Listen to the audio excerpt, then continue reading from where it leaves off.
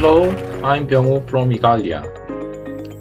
Igalia has been diving into some cool stuffs that solve issues in the content filtering field, like the head pseudo class and DNR update static rules API.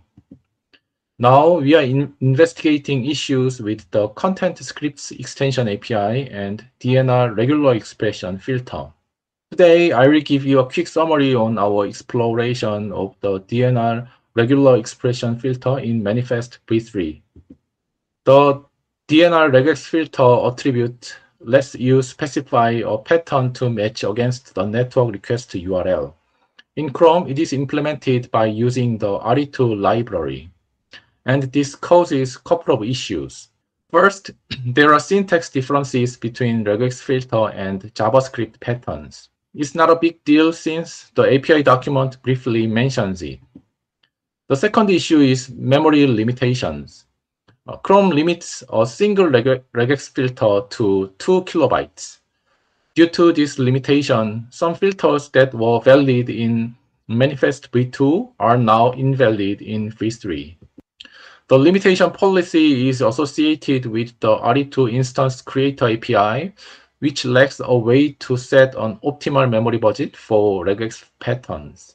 To address this, we investigated RE2 logic. We explored how budgets are allocated, what is the optimal case, and when memory errors occur. Our investigation led us to a potential solution, adding a step to turn a non-optimal allocation into an optimal one. This would enable Chrome to set optimal memory budget for each regex filter. Then we can increase the limit for each filter. To test this concept, we made patches for both the RE2 and Chromium projects.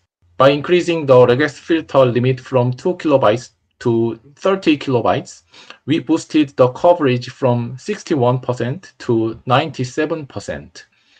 And we loaded 93% of collected regex filters without changing the 2 megabytes limit for each rule source. However, it is not all positive. We need to introduce a new create option in RE2 and update a flat buffer scheme in Chrome.